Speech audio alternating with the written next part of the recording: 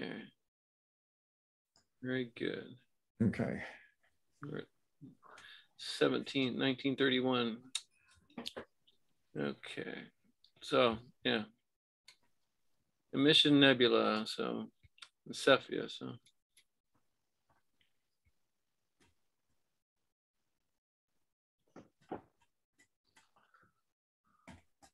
I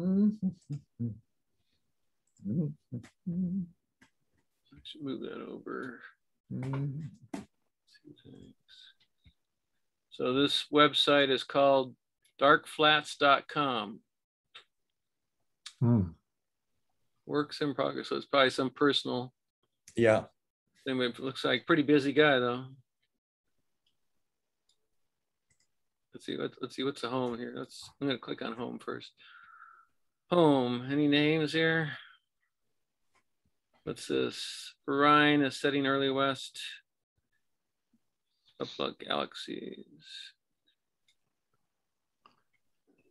I don't see any names associated with this here. Who this person is. Oh, they're about me. Here's what I can find. My name is Jonathan. I have a passion for exploring. That's Jonathan. Okay, great. Sorry, how did this come up? Because Dick was saying that he was working on CED 214. Oh, and okay. That's one of the things this website, this guy was working on in what date? Last year, November 25th last year when he took this shot. Okay. Diffraction. Yeah. So if you got diffraction lines, what's that mean? It depends where the diffraction lines are. It could mean that it's taken by a reflector, or if you see diffraction rings, it could mean it's very, very, very good seeing. Really? Or they just added it in while editing. That's also a possibility. Some people like this stuff. Yes, they do. I ran into a fellow that did that. Yeah. Yeah, they're very pretty. Yeah. Matter of fact, he had a refractor and he was showing me pictures that looked like this. And then he showed me that he put fishing line in an X pattern on the front of his aperture to give those diffraction patterns because he liked the way it makes stars look. Just fishing line was enough to give that pattern. Yeah, wow. Just some thread or fishing line or something, whatever. In the old days, when it was all visual, they used to make reticles in eyepieces by teasing spiders and hooking it on one side and then letting the spider whip out its web as he drug it across the other side of a ring and tacked it down. Wow. So they were fairly delicate, but they were really fine. When they wanted to do fine micrometer work, that's the type of eyepiece or crosshairs they'd use. Good evening, Mike. Hey, how's it going? You're in your dome, huh? Yes, I am. Wow. The first time in many a day, and I'm going through the usual software troubleshooting toolbars, that everybody seems to have.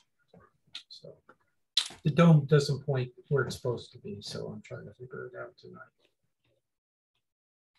So show us your telescope behind you. What do you got there? Okay, so let's see. Up here. Okay. So this is a C11 on a Misu mount, and I'm slewing it now, and you probably can't hear anything. Oh, there's a little bit. So not sure if I got this in.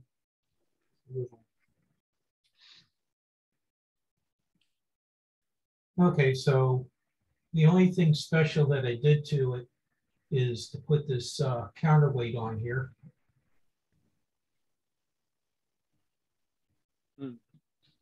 Right here, which was designed for the C11 when it was on a fork mount, but that allows me to adjust the weight distribution because this is a friction drive. And so this is my CDS 600 scope, camera. Uh-huh.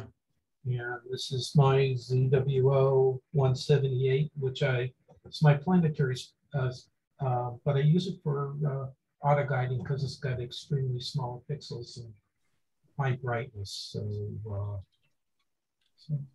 So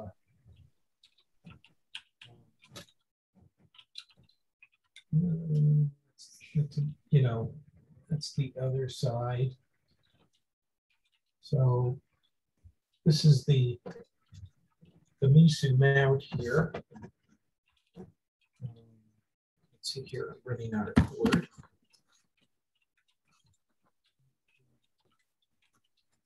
And this is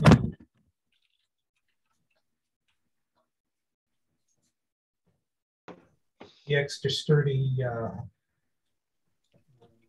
pier that I built out of thick steel tubing, and the legs here were part of old bicycle stands. And so anyways, so this is, I don't slew it too fast. I like the protection you give your finder. Yeah, I know, I'll drink to that. That's because I lost the old one, and here the wind doesn't blow it too bad. How's the weather in your area? Oh, it looks clear. Yeah, it looks It's good. clear, and that's the tough shed. Can you hear the geese? Hear the what? Geese are flying over. Don't hear a thing. Okay. Anyways, so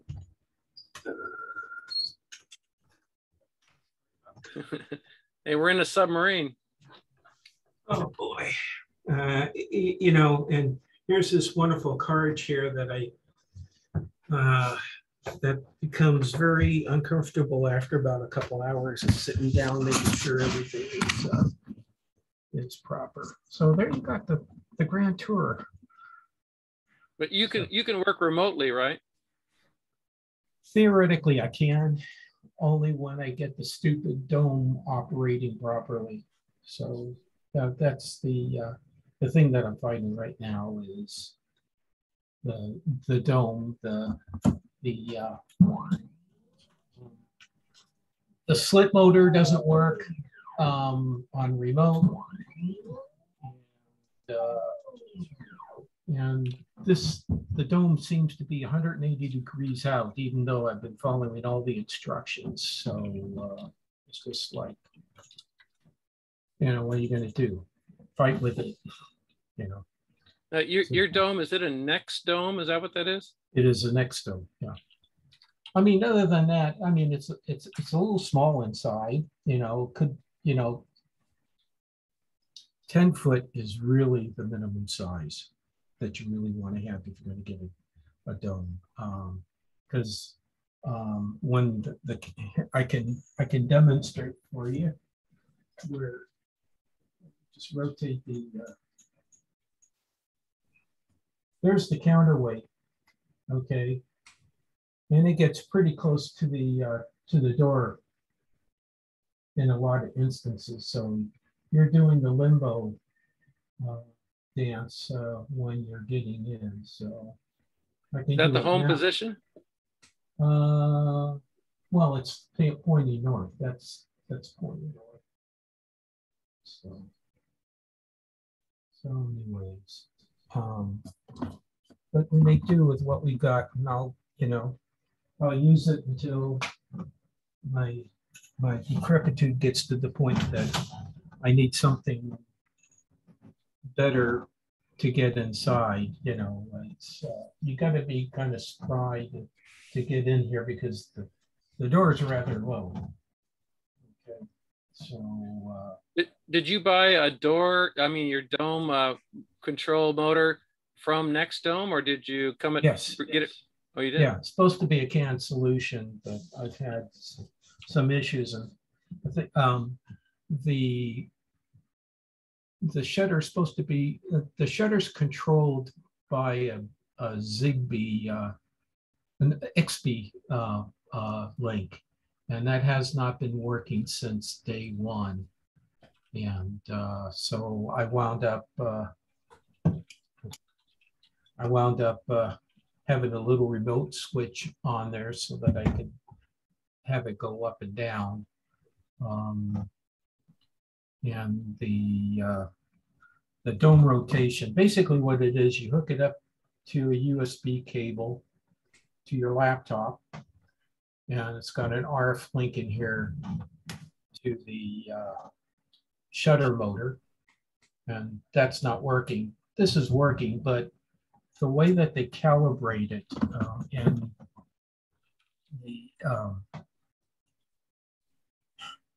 they built the software expecting you to put the motor at the north, at true north, and mine's at true south, just because all the bad weather comes from the west and from the north. And so I don't want any rain blowing against the dome shutter. That's to keep any possibility of rain out. And also I have my, whoops, okay. I've got a bay here, I got a single bay. I should have got another one, but that's where I sit. And I sit to the south because if I was sitting to the north, I'd have to watch out for the counterweight coming at you. Yeah. So, well, it wouldn't hit you very fast. no, it wouldn't, but with a friction mount, I'd screw up my alignment. Yeah. So, anyways. Well, isn't there mic encoders that tell the mount where it's at, even if it's friction that you? No. The way that the new MESOs actually don't have those. Mine has it, you know. There's the axis encoder over here, but that's relatively coarse.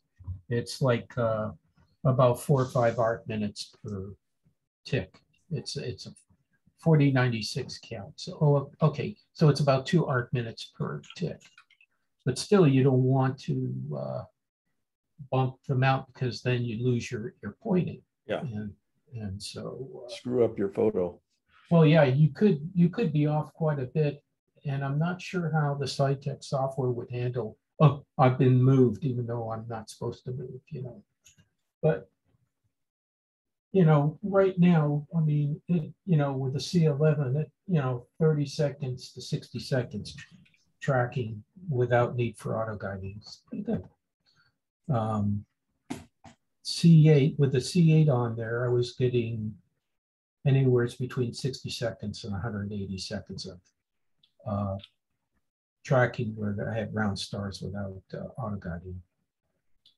Now, one of the things that's going to be changed on here pretty shortly is that this camera is going to be replaced by a brand new camera that I bought from Woodland Hills Camera.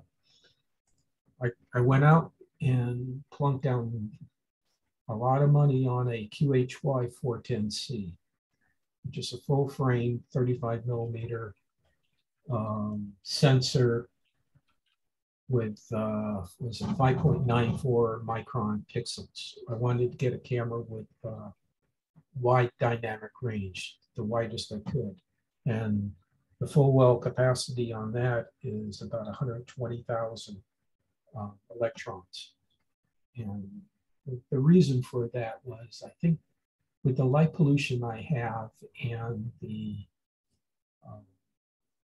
objects I want to shoot, I'd be saturating a lot of stars and stuff.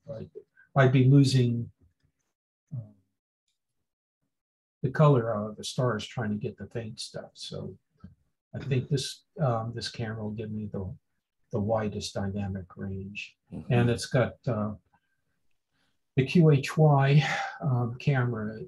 They're talking about under 2 electron volts per second noise in high gain mode, and I think about 3 electrons in low gain. So that was better than the competition. So I figured for me, having a camera with lower noise aids me in getting detail out of more light polluted areas. So just because. Another thing too is the glass on it is not a UV-IR filter. According to QHY, on the larger chips like this one, not the APS-C size, but on the larger chips, you get bloated stars if you put that right at where the sensor is. And so what they did was put a anti-reflection window that has the coatings on both sides. And that's supposed to reduce the bloating of the stars, of bright stars. And that's one thing I've been fighting with this camera over here. How about vignetting? Do you think you're going to have trouble with vignetting with such a large camera? I will have vignetting, but I did some flat fields and it wasn't too bad. Okay. I will live with vignetting, okay, just so that I have a camera that will last me on just about any type of setup. Now, the pixels are larger, so it's designed for a longer focal length telescope. This is f10, we're at 6.3, and in both cases, I get a resolution less than an arc second per pixel size. You know, I could have gone with a camera with a smaller sensor, could have saved myself a lot of money. But I wanted that full well capability of the camera. Talking with Tony Hallis, he is in love with this QHY 410. So, you know, I figured, well, it was within the ballpark of my paying threshold of financial business, kind of high, but compared to some of the cameras that people have been spending, you know, over the years, it's not totally unreasonable. I mean, for a CCD camera with the, was it the 16,800 sensor, something like that, you're looking at something more expensive. So, so it's a color camera or mono? It's a one-shot color camera. Okay, so it's the QHY 367 Pro C, is that the one? 410. 410, okay. 410. Yeah. So actually ZWO makes a version of that too, but for whatever reason, they don't get as good a performance out of it. And the glass isn't a UV-IR filter, which they don't state it, but on a sensor that size, you'll get bloated stars. So I just decided to spend the money. I mean, I was about this far away from buying the QHY. I think it's a 2400, I think, or something like that. I mean, the ZWR 2400, which has got the same 410 sensor. And with the money, because they lowered the price from $3,600 down to $29,000. And with that extra money, I was seriously thinking, well, I could get off-axis guider and a filter wheel. And then I started really thinking about what I'm going to do with this camera. And so for now, I'll just be screwing in the filter into the adapter in the camera and taking pictures that way. Yeah. It's so anyways. Okay. Looks good. Yeah, so I'm curious how it's going to work. I wonder if, because the C11 doesn't have a totally flat field. I mean, for that you would need an Edge HD, right? So if you have a larger sensor, you might run into some I might run into that, but I've got the 0.63 reducer, and that tends to flatten it a reasonable amount. Yeah. And that might be a better setup for most of the objects I have anyways. I'd be doing F10 for like planetary nebula and galaxies where you would put it right in the middle, right? Yeah. And not the large gaseous nebulas. I'm not too sure there's that many gaseous nebulas where the field of view is that small. And with the 6.3, you know, it'll be a lot faster. That puts it in the reasonable exposure range. So, so yeah. What about a hyperstar? I mean, that you would really benefit from that, I think. Oh yeah, well, I don't think a hyperstar would cover a full 35 millimeter. But yeah. But if I, you know, it's one of those things where you figure out how much pain do you want. And, you know, if it doesn't cover, if it covers 3/4 really good, okay, it's still a bigger sensor than an APS-C, right? So, or close to it. I just wanted a camera that I could say, okay, I could put it on just about any telescope. And, you know, it would be more than good for it. Of course, Jared probably has an opinion differently, but moving that kind of equipment around is not so simple, I found, because I've got everything now on my 12-inch Newt, and I built a special rig for it that controls all these things that I need. So it's like the autofocuser, the sensor, the off-axis guider, and the cooler, and so on. And you need special power supplies for that. It's sort of all that's more or less tied together. So I can't just simply move it over to my Mac Newt or to my my Redcat. So well, I have to buy another powered USB hub to feed the beast. And I have a friend, Mark, who has a CDK 12-inch. He has the ASI 8-inch. I forget the name of it. It's the Rick. It's the Italian name. I forget what it is. 8-inch f3 ultra wide angle, and a couple of refractors all on his telescope mount. And he does move his cameras between one and another. He does that all the time. So, but it's on the same telescope mount. So, you know, so it's just, you know, think of this setup, but you got a couple other telescopes. One time it was the 12-inch with a 130 Takahashi with the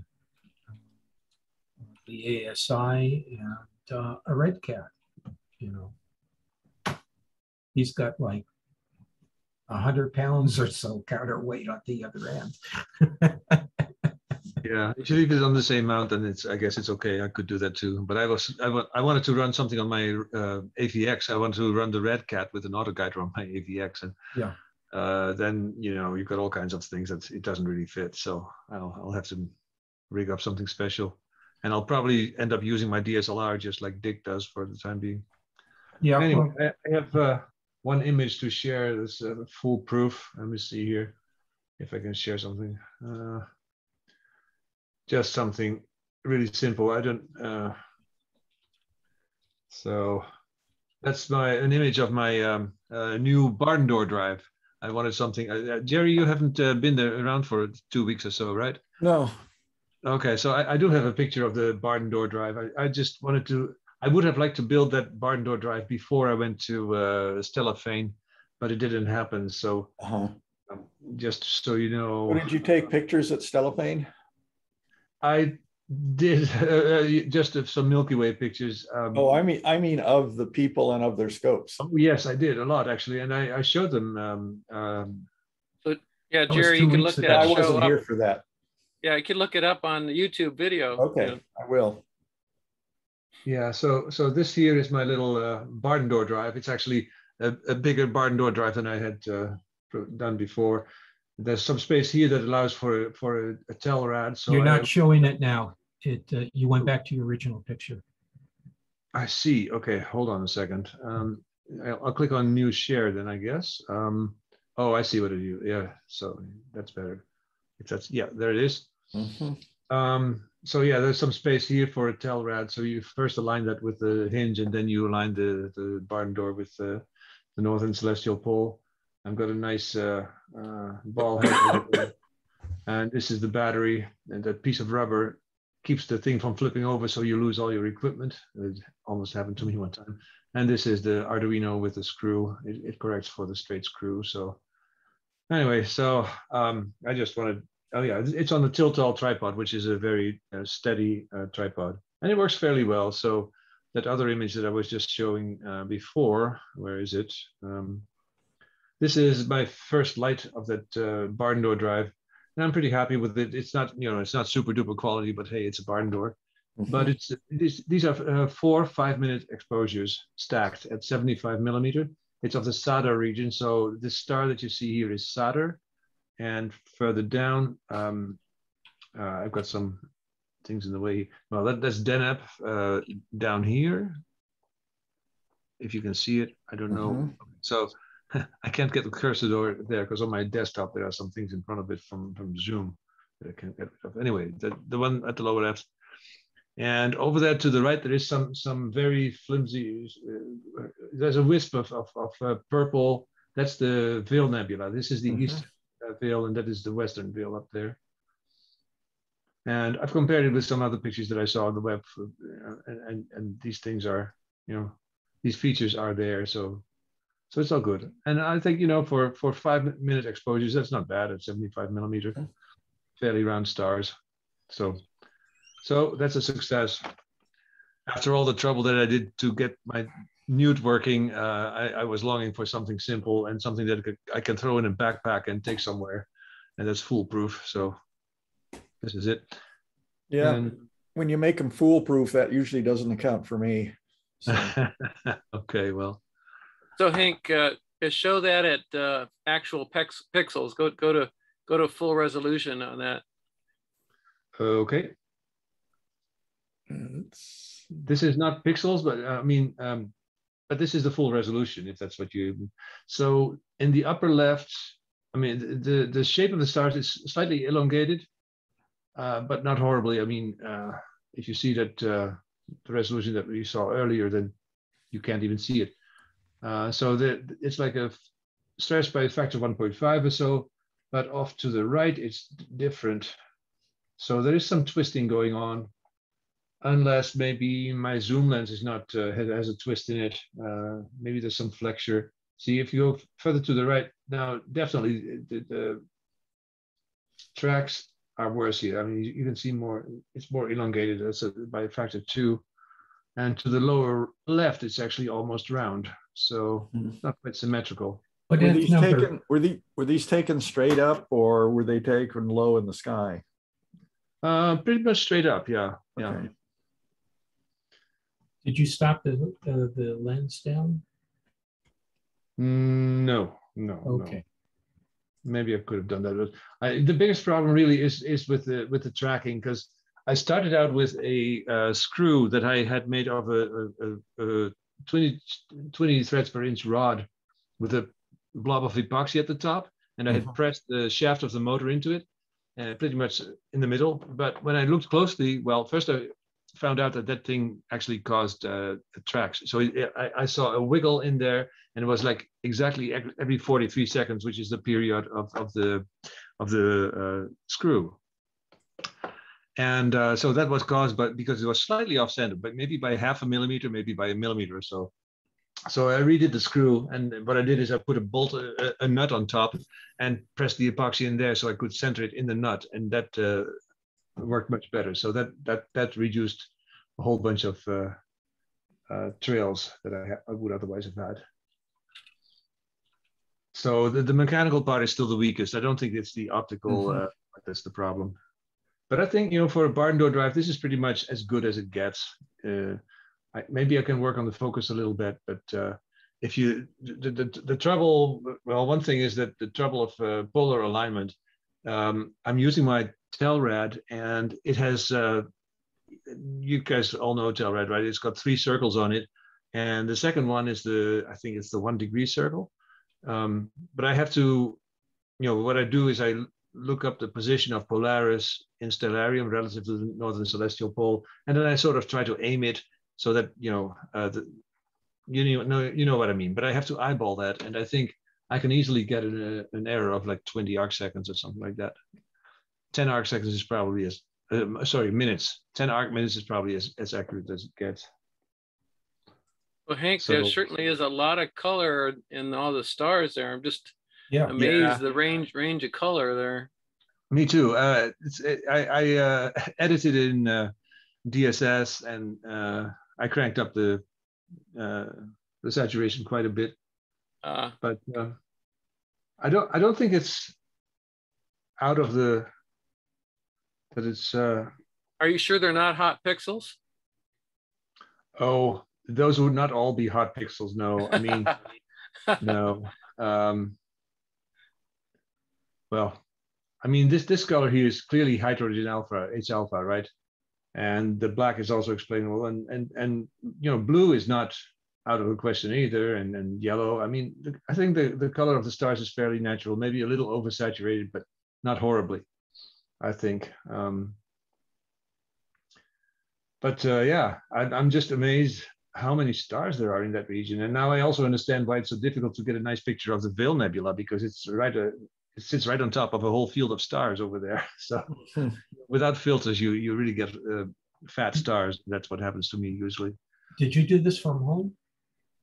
Yeah, just from my driveway. Yeah, so by the way, this was also done during the full moon. So it's far from ideal. Yeah. Wow.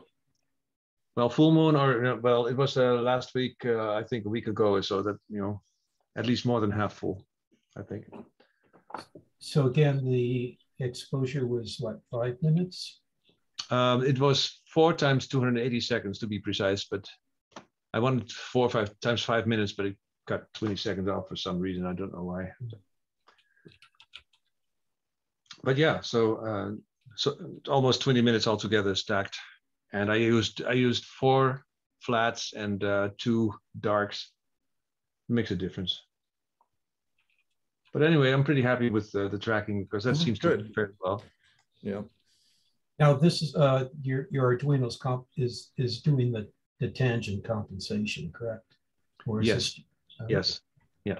The Arduino does that. And I would like to start working with a longer rod. This one is only good for like 35 minutes, I believe. But I would like to go to at least an hour worth of exposure. So I'm going to get a longer rod, and then I have a better chance to test the algorithms and to make sure that it's okay. But it's pretty straightforward. So I don't think I made any mistakes in that. And you would see it. So it's not too bad for a simple barn door drive with a motor of like $2 or something like that. And especially a zoom lens. Yeah, noted for quality. I tested with 300 millimeters as well, but then you can't really go to 5 minutes. That's a bit of, then you're pushing it too much. Yeah, and despite the fact that it's on a decent tripod, that it still has flexibility. So now, how do you focus that with a zoom lens in it? There's no stop when you're at infinity. You have to somehow examine the image. Right. So what I did was, well, first of all, if you have the chance to, if you have a really bright star in there. So the first night I used Jupiter, and that's so bright that you can actually use the full length. So the brightness is fairly low at that focal length, but Jupiter is so bright that it's not a problem. So that worked well the first time, and later on, when I didn't have Jupiter in the image, what I did is I went down to 75 millimeters, and at that f ratio, you'll see some stars, and I focused that, and then I just used the zoom to go to 300 millimeter, and apparently the zoom is set up in such a way that it retains the focus. So it's parfocal. I think so. I mean, I tried it, and it seems to work. So, yeah. I'd have to try it again in the daytime. And what I should do is I should focus in the daytime and put a piece of tape on it, and then just use it at night. Yeah, there's no way to lock down a zoom lens. You'll probably use a button off mask too, maybe. You would need a bright star to do it on, like Jupiter, like he did. Yeah. Right. Yeah, maybe I should use a Batinov mask. Yeah, I have a small Batinov mask from my Redcat. Maybe I could use that for it. Yeah. But altogether, I think the limit is still in the tracking. You can tell it from the stars. So, yeah. And also, you know, the diameter of the objective is also small enough that at some point you're going to hit that the Rayleigh criterion, I think. Anyway, it was just a fun little project. Yeah, good work. Yeah.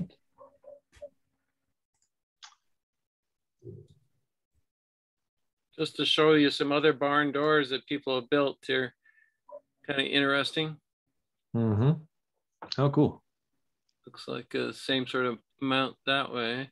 Do you have any pictures of the barn door thing that Zoe built back in 2014? Oh, probably somewhere. Want me to find one of those? If it's easy. Just a second. Okay. Because I saw a gear there, right? I mean, the nice thing about the one that I built is it has no gears at all, because that little motor has a 64 times gear internally. So, I mean, I see that red cogwheel over there. And so, oh yeah, so it's probably a curved rod driven by that. Yeah, so you need gears for that one, which I think, you know, is always a pain to add. So that looks like it's a YouTube video that you can see, I guess. Right. Well, so in the older days of the barn door drives, they had all kinds of tricks to make the if you had no circular rod, that they had like double barn door drives or whatever they did to make the approximation as good as possible. But if you have an Arduino, you can simply program it and you can work with a straight screw. So that saves you a whole lot of mechanical trouble. And so that's kind of nice. Looks like this guy used Arduino, but he did the double hinge. That's meant to use an autoguider with, I bet. Yeah, autoguided barn door. Yeah. Wow. Mm-hmm. Yeah, I've been thinking about that as well. But if you want to do that, then you need an extra computer to take with you. You need at least a Raspberry Pi or something like that. And then the whole portable aspect is sort of going to hell. Here's a curved screw. Mm-hmm. Yep.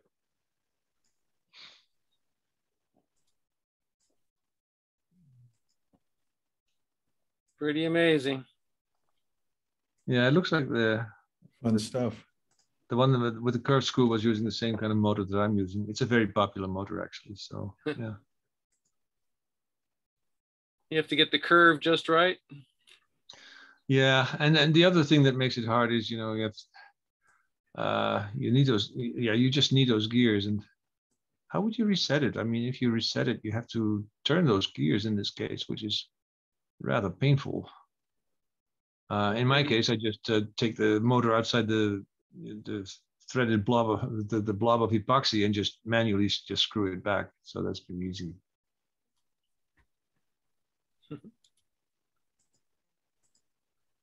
Amazing.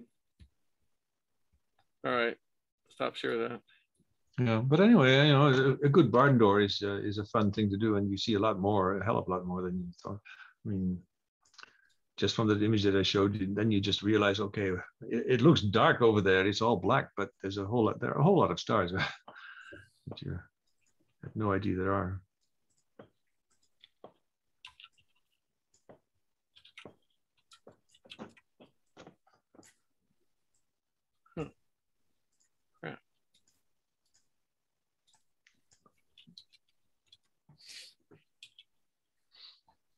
Jerry, you making any progress on your Uber scope? I've got my drawings at a machine shop and they're just not working on it. It's been almost a month. So I just sent them another hot email today. And we did get the roll-off roof observatory in the backyard approved by the HOA.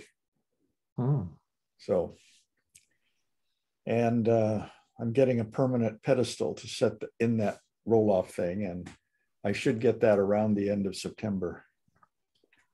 Other than that, I just curse the fog and the clouds.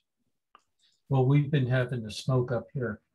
Actually, I was in your guys' backyard last week.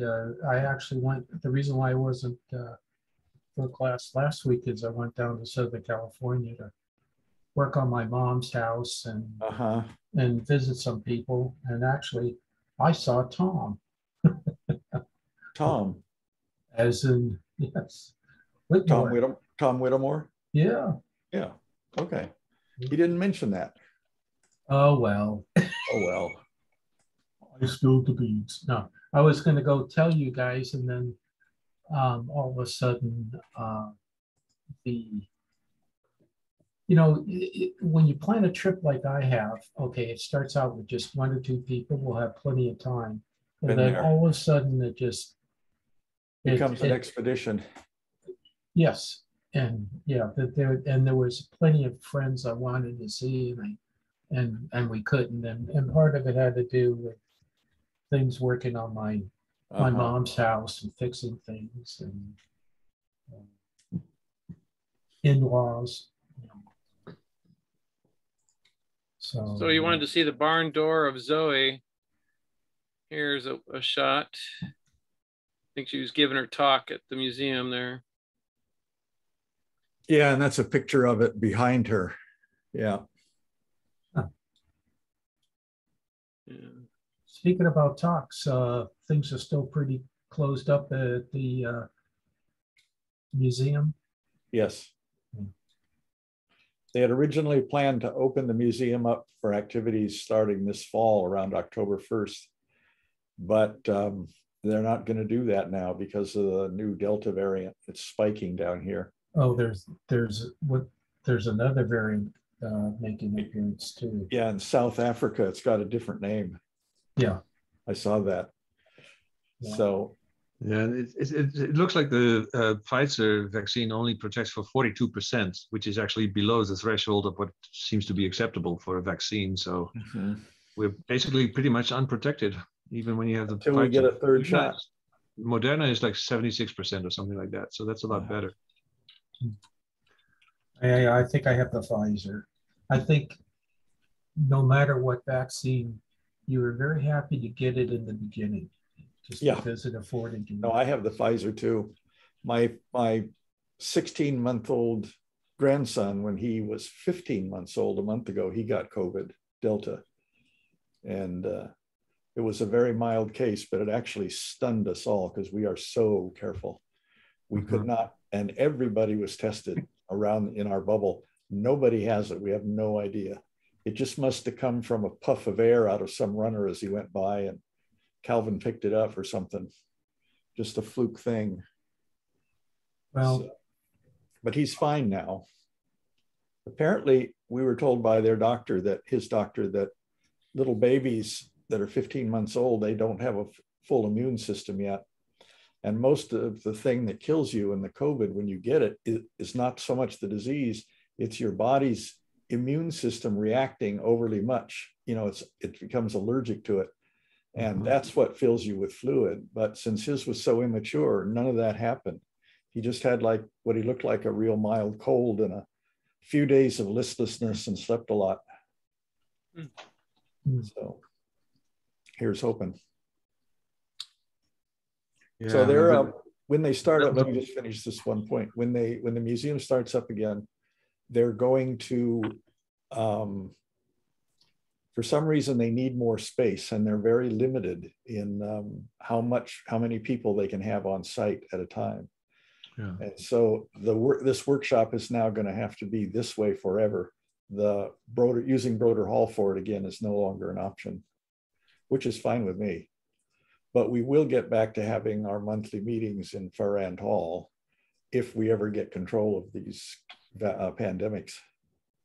Yeah. So because we're now back at the same level as the worst part of last year. Yes. So if you look at the number of infections, it is actually maybe even worse than the worst that we had so far, because now we're going to have Labor Day. So if you look at the curve, then from last year, you can see the Thanksgiving spike, then the early December spike for the people who traveled before Christmas, and then the January spike of the people that traveled back after Christmas. And you'll see the spikes. So we're going to have a spike for Labor Day, and it's going to be, you know, and in the winter, you know, it's going to be, everything's going to be much worse. So it could be really for the holidays.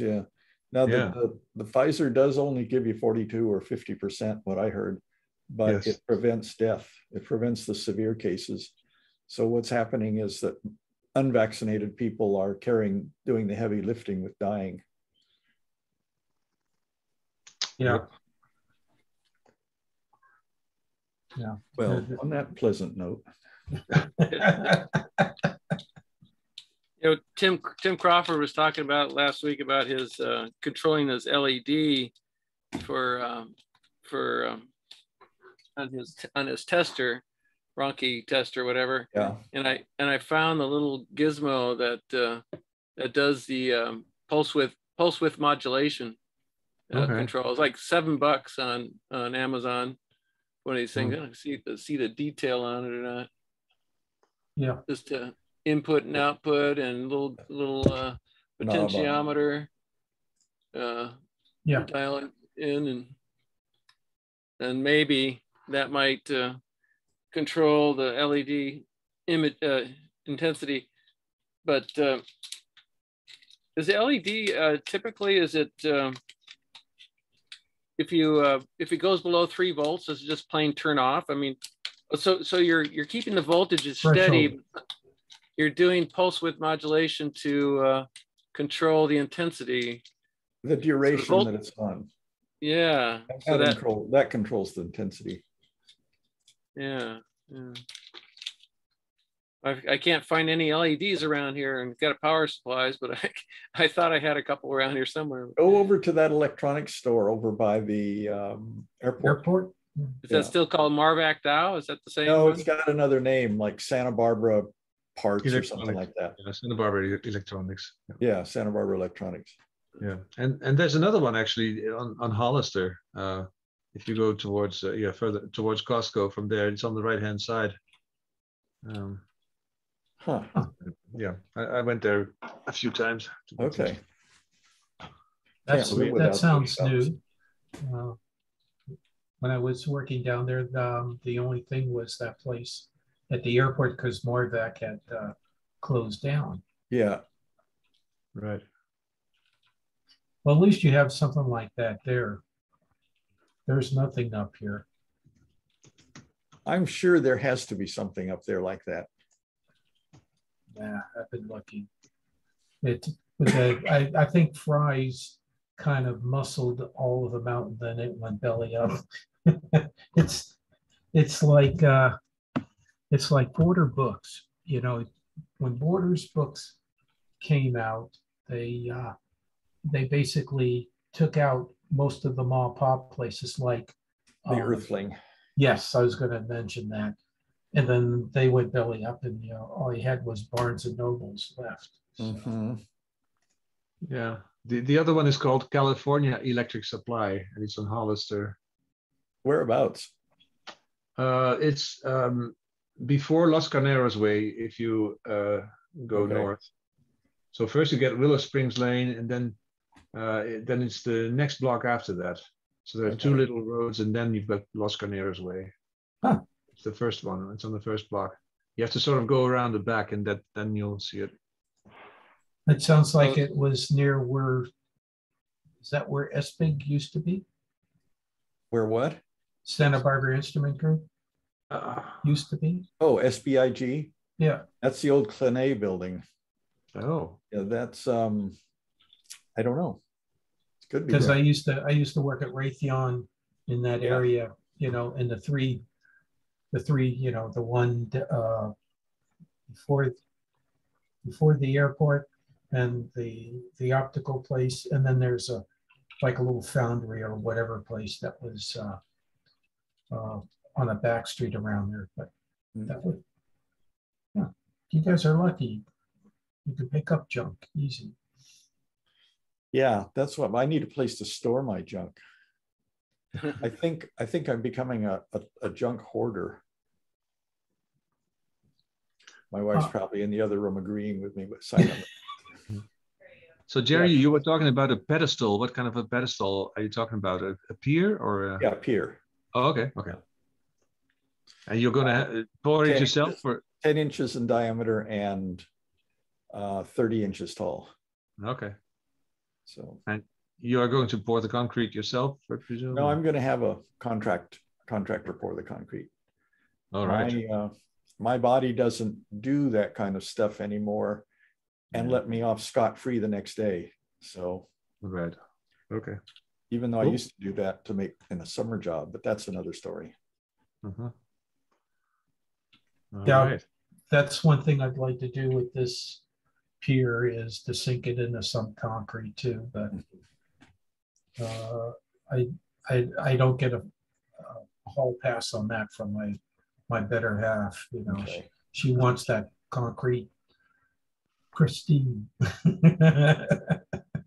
Now we're doing our whole backyard. We're taking out a lot of lawn and we're putting in slate or some kind of flagstone type things and replanting a lot of stuff. So a lot of work. What's that? I have no lawn at all. No lawn. Oh, my dog needs a lawn. My cats need a lawn. So. Gotta have some place for the fleas to breed. Got it, yeah. Got to do my part for nature. So did you need a permit? Because it's probably not going to be that big, right? If it's a roll-off shed. I mean, if you're 5 foot away from the perimeter, isn't that a free pass? Or yeah, there's nothing involved with a permit for the structure. Okay. So how high is the walls going to be? That walls are going to be 5 feet high. Okay. They have to be because that's the fence between neighbors, and we're not allowed to obscure the view of neighbors just as they can't obscure ours. So. So this is going to be a flat roofed roll-off. A very low peaked roof. Okay. A gabled roof, and then it'll slide off, and then the telescope will sit up. So it can fit under that roof in a parked position. Yeah. With the that's nice because it achieves the goal that you can leave your equipment out there and you can just start it, but it doesn't shield the light or the wind. I mean, that's I was just looking at my own scope, and I was measuring, and I need 6.5 foot at least if I want to achieve this goal. So I would probably go for 7 foot tall if I were to rig something. I've been using imaging in my backyard. It's getting brighter, but quite successfully for years. But I deal with the brightness back there by building an extension on my tubes. So I have a 12.5 inch f6 newt that I made. It's f6, but it's got an 85-inch tube that sticks out an extra 1.5 feet beyond where it needs to be. And it gives very dark images because of that. And I've been using that stuff in the backyard for a long time. So I'm not, and I noticed that Mike's talking about sitting in his observatory. My intention is not to be in the observatory. It's just to roll the roof off, go in the house, that's easier. run the computer from there. That's easier with a roll-off roof, believe me, for what I've been experiencing. Yeah, like when I am out there, I like to look up at the stars and get oriented with it. I don't. Oh, I missed that too. I would have a roll-off roof in a heartbeat, except for these winds here. It's just too much. The wind, I just don't do it on a windy night, especially with the long tube that, to block light. And I have winds just about every night, or if it isn't windy, then it's cloudy. If it's not cloudy, then it's. I find there's the big three that play with me: the moon, the fog, and the wind. So if the moon, like right now, the moon's between last quarter and first quarter. So these are the 2 weeks when it's fairly dark for me. And of course, that's the time when somehow the moon seems to have a trailer hitch on the clouds and pulls them in. And one year I got such a period of dark skies and no clouds, and then the hills caught on fire. And so that finished that off. Yeah, well, we're still suffering from the smoke here too. Yeah, So. no, our skies are free of that. Well, not when I was down there. Well, it's not free of, and it wasn't my fault right either. now. I don't think there's any. My smoke detector is my asthma, and it hasn't been setting off. Oh, So none of you guys have been going to any form of dark side except for Bruce? well, I had been planning to go to CalStar around the end of September, early October, up at Lake San Antonio, but with COVID going, and I don't know, it depends on the weather and how I feel about that. So, and speaking of dark sites, they closed all the national forests in California, so we cannot go to dark sites anymore. Well, that may take care of CalStar, because that's a national forest, I think. Okay, well, it will. Like San Antonio, yeah. Yep, they closed it down because of the fires, and they said it's for now it's for 2 weeks, but knowing how the things went last year, it's going to be a lot longer. So, yeah. I'm trying to figure out which fire was the one that was set off by this gal in a bikini on drugs. What was what? Up in Northern California, they caught this woman setting a fire. She was on drugs and just in a bikini. And she was setting fire? She set fire, yeah. On purpose? Yeah. Well, maybe on her drug mind, she was, it made sense, but yeah. No.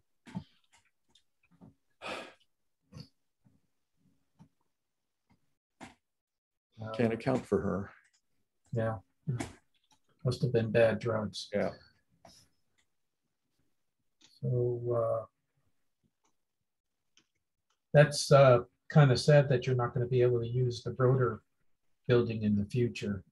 Well, I don't know. This is kind of nice. And we get, what's his name? Beam? Yeah. Yeah. And Bob Richard and stuff, people that can't drive all the way here from where they are. And it makes for a steadier client, attendance. Well, another thing too is not too many people are really working on mirrors nowadays. Oh. Matter of fact, I'm going to take all my mirror working stuff over and give it to Tom Whittemore. Don't tell him I'm going to do that. I want to surprise him. Yeah, I've been threatening to work on this 10-inch, and I just haven't had the time, and I still need to make or purchase a 3-axis stage for my my interferometer, so that I can. Oh yeah. At least test them. Yeah, that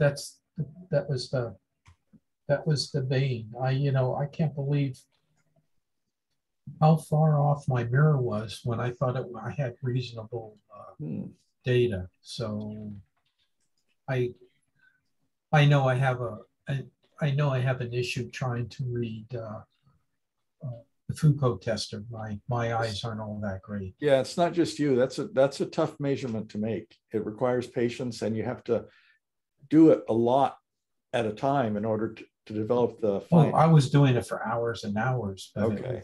It was just way over. I'm trying to make you look good, and you're busting my attempt here. No. I'm the type that shoots myself down, and in the job. Okay. But the interferometer should be a lot better, and of course, star testing. Hey, that's what got me to where I got to be. So still have that other 14-inch. Tom, what'd you find? A new galaxy back there? Yeah. I have this Celestron controller. I got one of those. And is it only good for the fork mount mounts? Was that what this was for? It's made for AC synchronous motors. Okay. And some of the old German equatorial mounts also use those same motors. Oh, really? And yeah, and the other control on it with the little box was a DC motor for the declination. Huh. I'm guessing it has a Wine Bridge oscillator in there to change the frequency. Yeah, I've got that. Yeah, okay. Yeah, you control the frequency with two buttons, and then you control a little DC voltage forward and reverse with the other.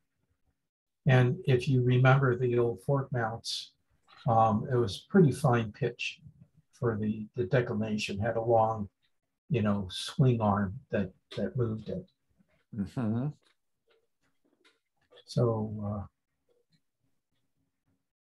anyways, this week, somebody contacted me about going to another person's place, the daughter of somebody who was an active amateur. He passed away, and they're trying to figure out what to do with the stuff, and so they don't know what they have, what's valuable, and so we're going to go tell them. But I have this feeling that for some young people, all they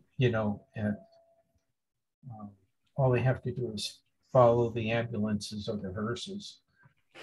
They can get equipment for cheap. There used to be a joke at Trilogy here that you could always get a good deal on a golf cart just by following the EMT in Trilogy. Somebody kicks the bucket. I thought only lawyers did that. Oh, ambulance chasers. No. Well, actually, we didn't do that when we got ours.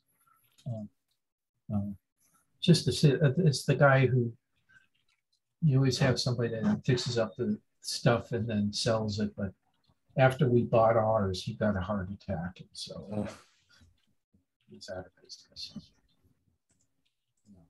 It's kind of a grim joke, but it's true. There's a lot of us. Yeah. The best thing we can do is, especially in this economic situation, is sometimes, encourage kids, or one of the things we're probably going to do with whatever equipment this guy has is contact some of the local libraries and see if they want the equipment.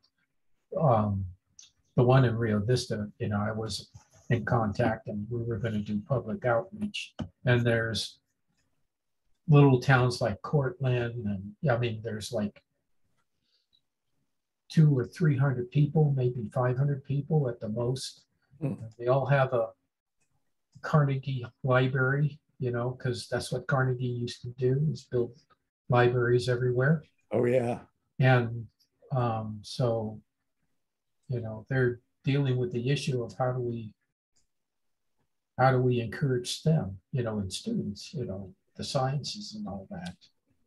They don't have the resources because they don't have the money, and just donating a telescope would help them. It's sort of like what SBAU does in a way, where you have the outreach and you go to the Cub Scouts or the schools or whatever. I did that. Used to do that with the DCAS in Cedar Valley, and that was very important to get kids interested in sciences and stuff like that. I'm surprised they don't do science fairs beyond elementary school. In general, you don't see that. Maybe there's one school, Pioneer High School, that has science projects, but it's amazing that they don't do that. All the high schools have science fairs. Continue that on. Well, they do. Dos Pueblos has a science fair. I've never seen that. Daughter really? Went there, and I was up all night doing her science project. No, she did a science project. Graduated in 2005. I don't know if they still do it. But was there a science, like a poster set up, like they, there was. Yeah, and so. Michael's Crafts sells the foam core board that's in 3 panels, so it opens up and stands up and stuff. So right. science fair. Because you know who does the science fold-ups and all that? I just happened on when I was still down with you guys, they had this big symposium on research done by the Hubble telescope. Yeah. Or was it one of the spacecraft that, you know, went offline. And I still have the pictures that I took. I walked in there and they had this whole a multi-day symposium all on the fact that professionals were doing research, and they all had their poster boards, you know, just like high schoolers, you know, each one with their own, you know, this is what we did. This is what we did, you know. I thought it was pretty. Yeah, I think I saw that Las Cumbres Observatory was showing some of those posters that people were doing the exoplanet discovery. I think was a whole bunch of people are involved. That's but what yeah, I think, doing. Yeah, Jerry, I think you're right. That I mean, I remember at the science fair when we judged it at the UCSB for the county, that there was some high schoolers there, but I think it was like Pioneer High School. But Zoe, I'm not sure what school she went to. She went to Dos Pueblos. It only happens when the teachers and the administrators know something about it, and they get good support from the parents. I mean, like in Rio Vista, I mean, our school system gets an F. And they have events for, you know, raising money for the sports and all that, but the budget is so low, and the you might say the background of the parents and the people living here just doesn't support high quality education. I mean, they're all farmers or workers, you know, farm workers, your typical poor town folk, you know. I guess, you know, we never do any outreaches for high schools. We do have a junior high or two that we go to, but high schools don't have any telescope outreaches or some kind of science nights. We do them for UCSB. And you do it for that school in Tate? Ojai. Ojai, yeah, that's right. Yeah. So, but those are at places where they have the teachers and the personnel that know about it, and they know it's something. Yeah, they know enough to go and ask you guys to help them out. You know, you help complete what they need to accomplish. But there's I knew a teacher in elementary school when my kids were there for the 6th grade, and she was told to give them a unit on astronomy. And she didn't even know what an astronomer was called. She had posters made up that showed them as astronomists. Since they were scientists, then they must be astronomists. And that was her depth of understanding of astronomy. That's amazing. We do have this issue on, and yes. What was it on 60 Minutes last night? They had a thing where they were interviewing, they had the big thing about chip shortages, you know, and there's only, you know, the big 3, of which Intel's one, TSMC is another, and I think it was Samsung was number 3. I could be wrong on the number 3, but they interviewed this guy. They asked him some hard questions, you know. And basically it boiled down to, he says, look, you know, in the United States, we know that we're beating you as far as technology. He says, you guys gotta, basically he says, you guys gotta step up to the plate and graduate more scientists and technical people to keep up. When I was at, are you through, or were going to say something additional? Oh, when I was at Raytheon, as I retired, I was a department manager of systems engineering. And that at the department level, we're responsible for hiring and finding people. Firing too, but I hated that. But we would go to these symposiums on personnel availability. And at that time in 2006, the estimate was that the US was 1 million scientists and engineers short. That is, we had 1 million unfilled jobs in science and engineering here. And the trend was that it was only going to get worse. Now it's good for the scientist and engineer because the salaries are so high. But still. Well, I do know I have a couple of friends that are older than me, engineers, and they got hired full time, you know, but that's not a solution, is to keep people like me employed. It's to make it feasible for other people, the young people, and part of it is it's so doggone expensive to go to school now. I mean, and I think a lot of the students, because they're afraid that they might fail at tough courses, they take other courses that are easier, that guarantees them a graduation. They don't prepare them for high-paying jobs, though. No, that's true, and you're right, and that's another big problem with this country. We've got a lot of students, even in technical areas, where they're under a massive amount of debt. So I think the solution would be, and I think some of the conservatives may not like it, but you basically partially or fully bankroll some of the degrees in areas that we need. In other words, you know, and STEM, in other words, give them a financial break, so that they're more likely to go in there and graduate.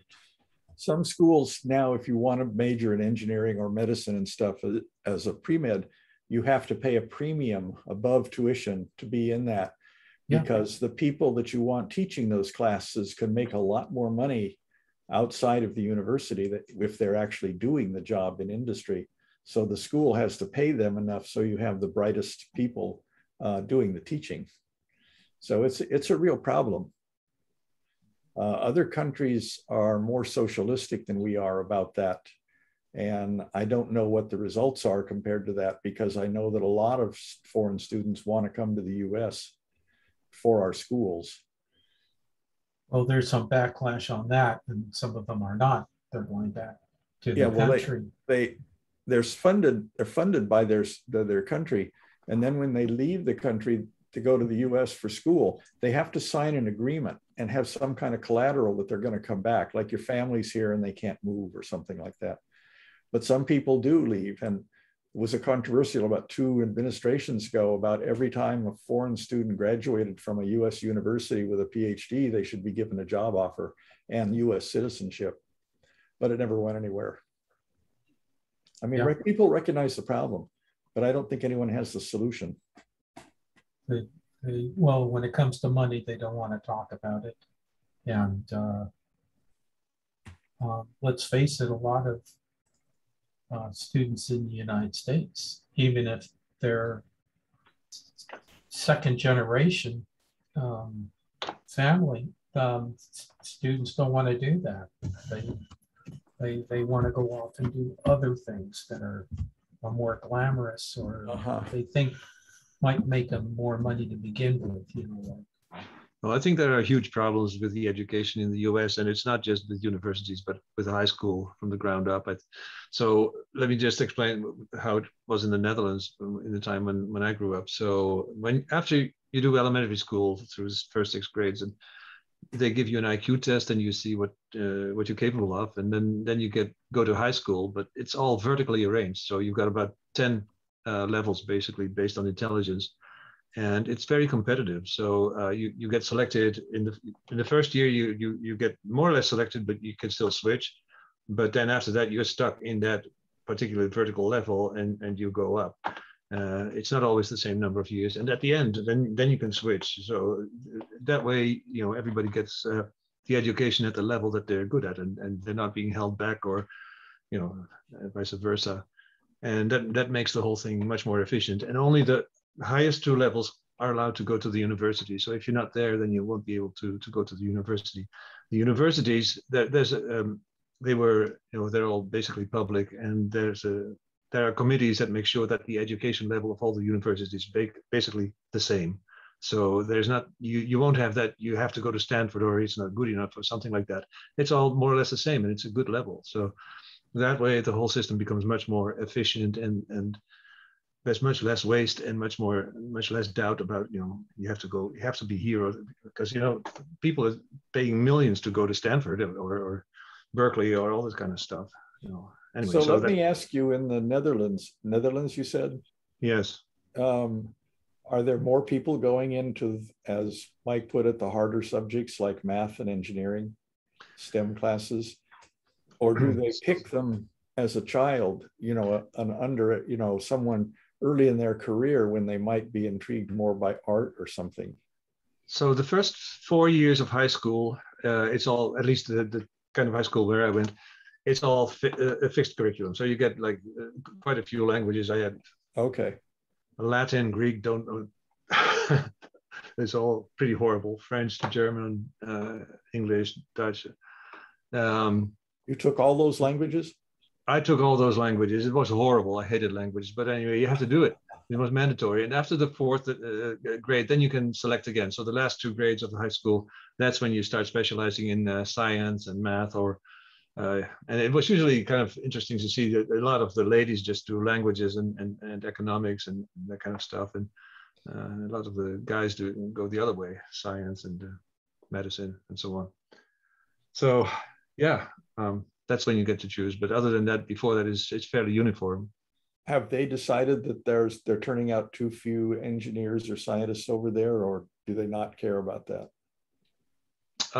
Well, in my days, the whole university education was basically free. I mean, you pay maybe, well, it became more expensive, like to the point that you had to pay like 2,500 guilders per year, which was huge.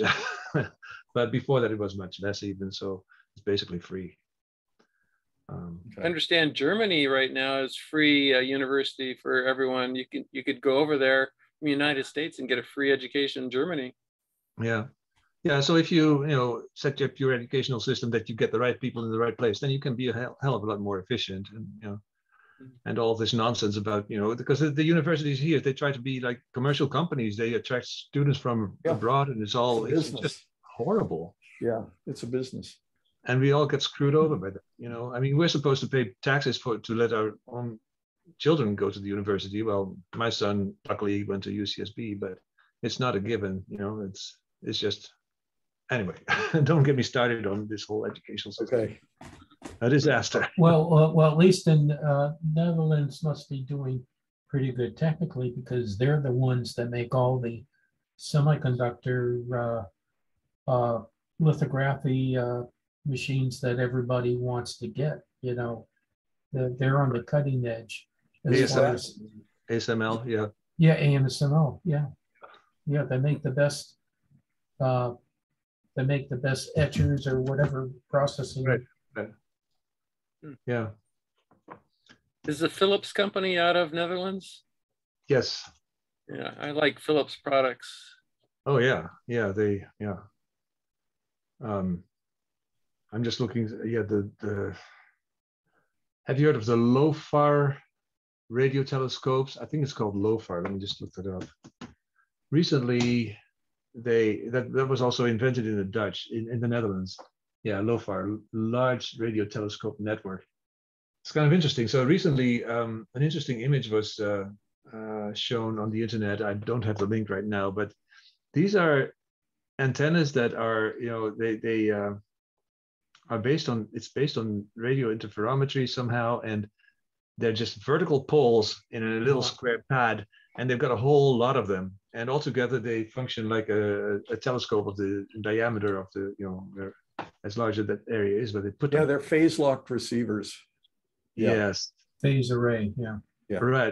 Right, and they can observe in different directions and so on, and multiple targets simultaneously. And okay, I see a link here. Most detailed ever images of galaxies revealed using LOFAR. I can maybe share that link if I see something interesting. Oh yeah. I think there's another Netherlands company called Delft Electronics. Okay, yeah, Delft is the name of the technical university where I got my PhD. Okay, well, it was a company back in at the start of the Iraqi war, and several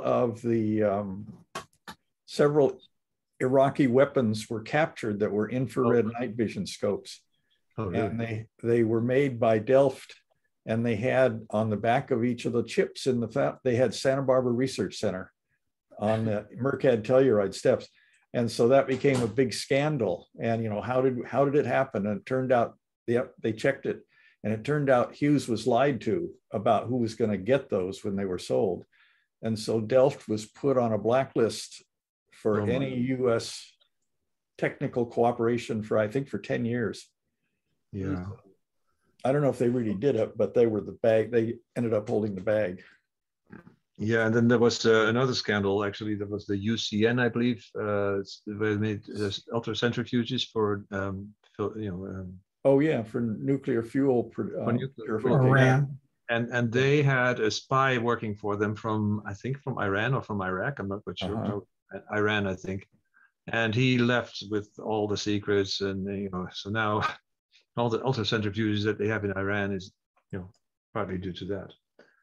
Anyway, yeah, that's also pretty sad. But apparently he supplied that information to the US too, because we knew how to spin their centrifuges up, so they all went crazy and broke. Oh yeah, with the stuck something. Yeah, there's those virus. Yeah. Virus. Yeah. So Jerry, see, September 17th is the closure right now. Right. Closure. So CalStar should be after that. See. Yeah. Oh, it's till September 17th. Yeah. Okay. Yeah, CalStar I think is the first new moon in October.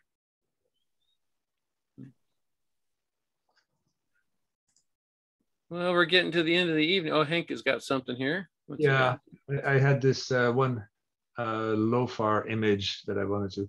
I just found a page that has a bunch of these. Mm-hmm. I didn't really read the text. These images are usually a combination of optical and what they see with the LOFAR, so I don't know exactly which is which, but it says high resolution. Yep. With LOFAR. Yeah. So anyway, it's radio galaxies. Now that's high resolution. Yeah, apparently. So that's pretty good if those kinds of things here too. Anyway, I thought it was interesting, and it's pretty natural that they do that in the Netherlands because it rains all the time. Yeah. So well, they have to use radio telescopes then. Yeah. And I think actually these are in the millimeter area. I'm not quite sure. I'd have to check. Yeah. That goes through clouds too. Right. Anyway, I thought it was kind of interesting. Yeah, it is. It's fairly new, but yeah. All right. Okay. Well, I'm going to go and ring off. We'll see you guys next week, maybe. And see you all again next week. All right. Bye. Glad we dropped in. Thank you. See you guys later. Bye. See you guys. Bye. Bye-bye.